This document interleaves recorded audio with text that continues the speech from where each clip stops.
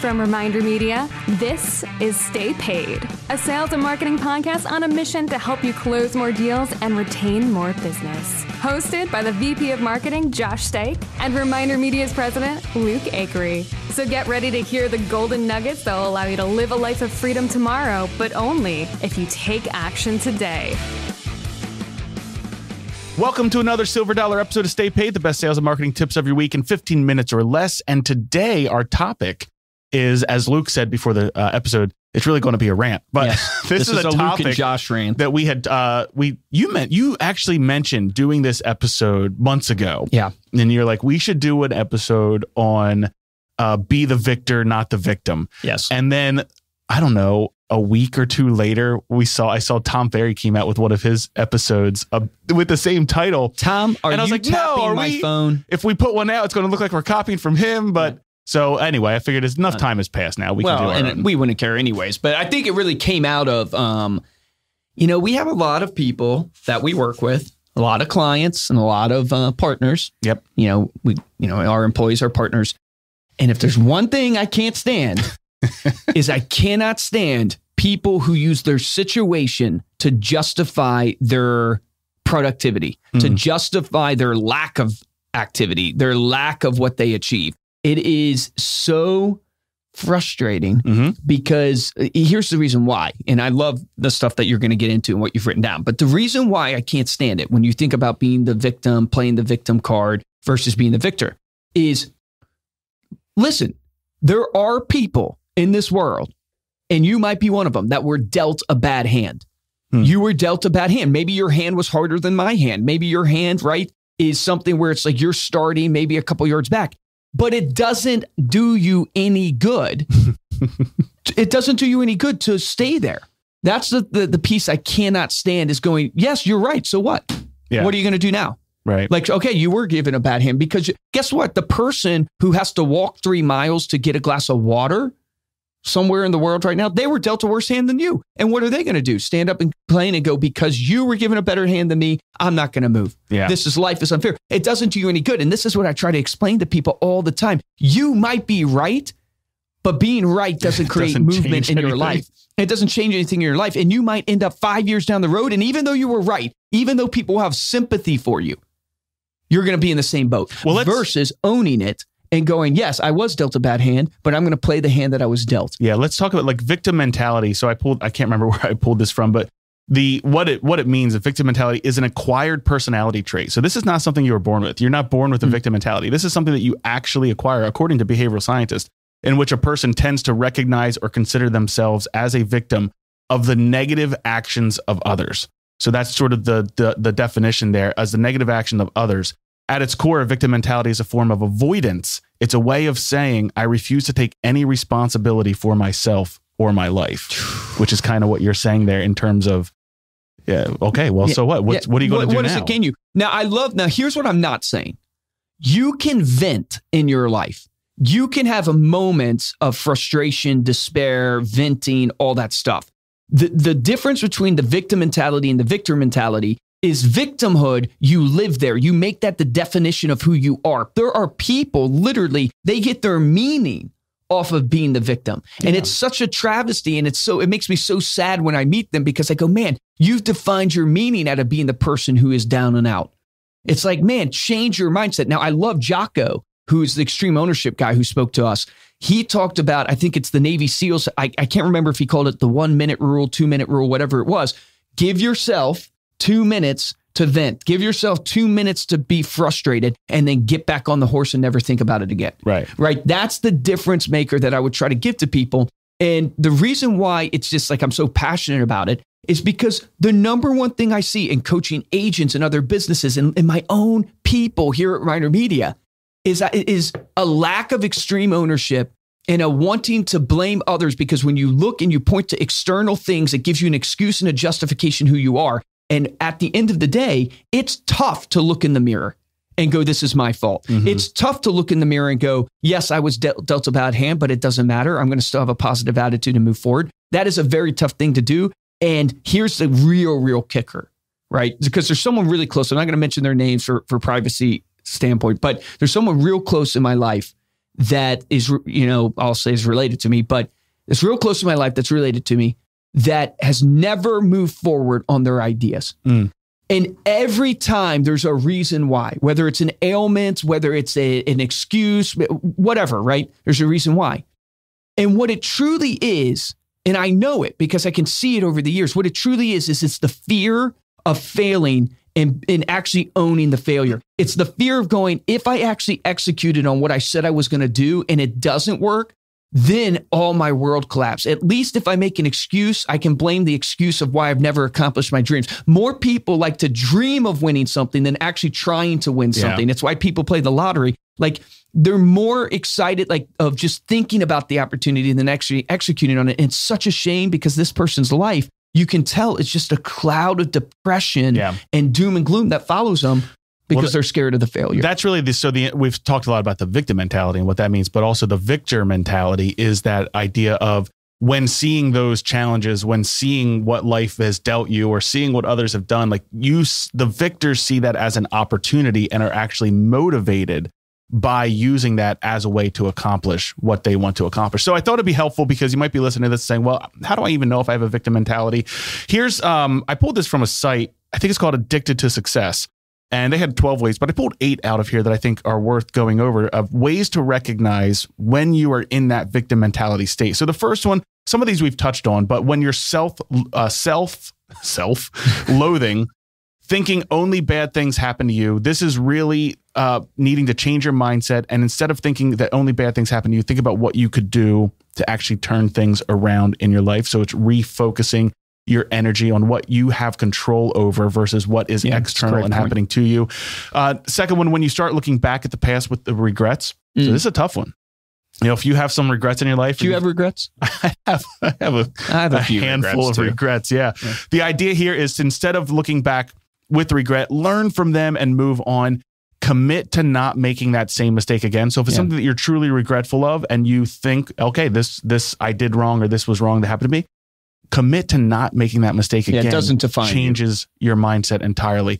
Third one, comparing yourself or comparing your achievements to others. Ooh, this is a big one. This can be a tough one. Yeah, this one's huge. Yeah, if you start looking at, well, what are others doing compared to me? Instead, work to become the best version of you without comparison to others. So use yourself as the benchmark for your own success. It's the 1% rule. Get 1% better every day. Absolutely.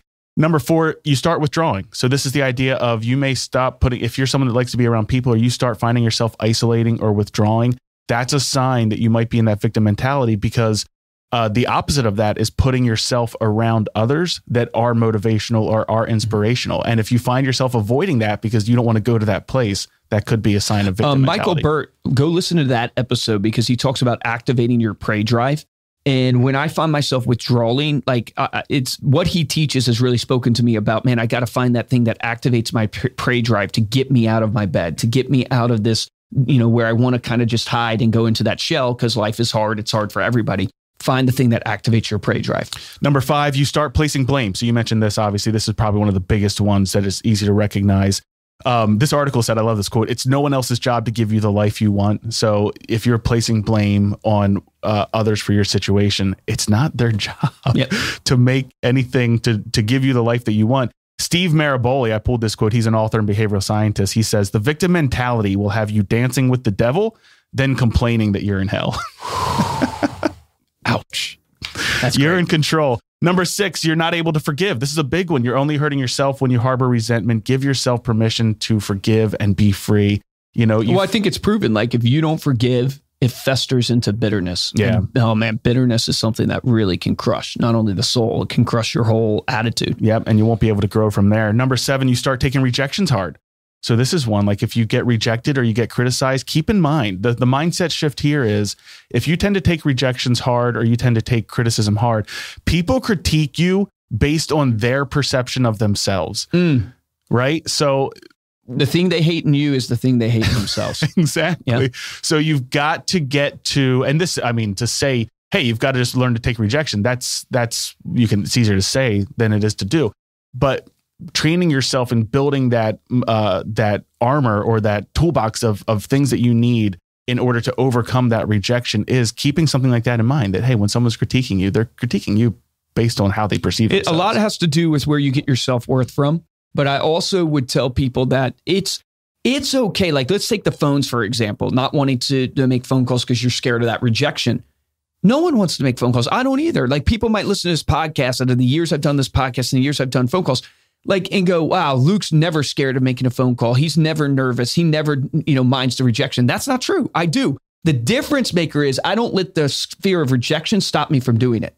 That's the real key. It's like, you're going to be scared. You're going to feel these certain ways. That's an emotion. You can choose to do things outside of emotions. That's the key point I would drive home for people. And then the last one that I pulled here is number 8. You are no longer taking risks. So if you find yourself no longer taking risks, that might be an indicator that you're in the victim mentality mindset. This comes really from fear-based, this self-defeatist mentality. So without risk, you'll never receive those rewards. So if and you mentioned this earlier as well in terms of, your personal story, but the fear of failing holds so many people back from trying anything.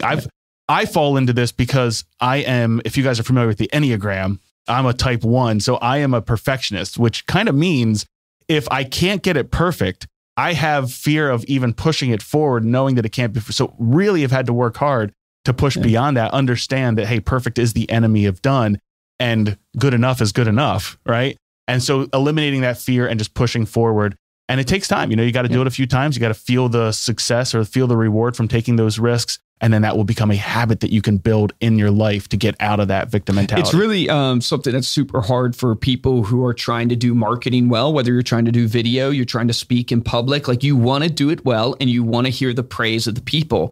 But you got to realize that, look, in order to actually be great at something, you got to be frequent and you can't do it for just them. You're doing it for you. That's why everybody says you got to come back to your why. What's your why? Where you get your self-worth from? What's driving that? And you need to dig hard into that. Yep. So there you go. Victor or victim. Any final words? Stop being the victim. It doesn't do you any good. That's it. It doesn't do you any good. You're going to be in the same place 5 years from now. You might be right, but you're still going to have a crappy bed you're laying in. I have a quick question for you guys. Yeah. So let's say someone's listening to this podcast and they go, after you just listed all of those 8 things, like, crap, I am more of a victim than I am a victor. What would your advice be to get them out of that mindset that they can do daily, like a daily tactic? That's putting you on the spot. Yeah, no, that's a fantastic question. So I'll give you kind of what I would encourage you to do. One is I would look at your intake, right? So much of what defines you is the intake that you have. So you got to look at your intake, what you're reading, what you're watching, what you're listening to, right? Who you're spending your time with, and ask yourself, are those things building me up? Are those things empowering me, making me realize what my self-worth is, all these good things, or are they bringing me down? Or are they not adding anything to my life? So that's the first thing I would look at is your intake. The second thing I would look at is your accountability. So, we're relational beings, I believe, and you need other people. And so, it takes a tribe to raise a village. The idea of finding someone that can help challenge you to where you want to go is so key. You need to find that person in your life, whether it's a coach, a parent, a brother or sister, something like that. Those are 2 things I would do. Yeah. I mean, I love that. I also, I am such a believer in mindset that you have the ability to control your mindset. So whatever you need to do to create those reminders to change your mindset from the standpoint of it's not what others are doing to you. It's what can I do to change this situation? Put sticky notes around your office, put sticky notes in your car, on your mirror, just so that when you start having those thoughts, you're immediately reminded it's your responsibility to change your mindset and the way that you think about that. Love that. Intentionality. All right. Thank you so much for listening. You can head on over to staypaidpodcast.com for the show notes and the video of this episode. I really want to give a shout out to Gabrielle, who writes all of our show notes. Like, she takes what we do on this podcast and then really expands upon it, includes some of the links and the resources that we talk about. And it's just a great read. It's another great reminder to have if you're sitting here listening and thinking, am I in the victim mentality mindset and how do I get out of that? You don't have to listen to the full episode again. You can go back to the show notes and check out some of those tips. To support the show, we'd love it if you subscribe on Apple Podcasts, leave us a 5-star review along with a rating to let us know how we're doing, or a comment to let us know how we're doing. The best way to help out the show is to tell a friend and share this episode on your social media. So speaking of the whole victim mentality thing, this idea injustice in the world. So I looked up this trivia fact. Justice is a dish served or best served cold. Let me do this again. Yeah, okay. Justice is a dish best served cold. If it were served warm, it would be just water. I'm going to give Ariel a second. I'm going to give both of you a second to see if you got it. Justice is a dish best served cold. If it was served warm, it would be just water. Because if you spell justice, it's ice. Just ice, right? Yeah. Just ice. These are by far my favorite types of jokes in the world. Awesome. Yeah, because it makes you feel like an idiot at the same time. No, it's funny. it's not even that. It's just, I think even once you get it, it's not even that funny. Well, it makes me It's just feel that- better that it's not just me. Like I'm glad that Luke and I were both like, okay, say I that basically again. love jokes that aren't funny. Yeah. If you want to get hold of me or Luke, you can email us at podcast@reminderme.com or find us on Instagram. We are at Stay Paid Podcast. For this episode of Stay Paid, I'm Joshua Stike. Guys, and I'm Luke Acree, and your action item is don't be the victim, right? Don't play the victim in anything you do, whether it's your marketing and your cold calling that you're trying to accomplish, your business, your family life, your relationships. Only you can change you. You can't change other people. Stop trying. You can only change yourself. Don't be the victim, be the victor, and go accomplish what you're meant to accomplish. Remember the difference between top producers and mediocre producers. His top producers take action. Take action on that today.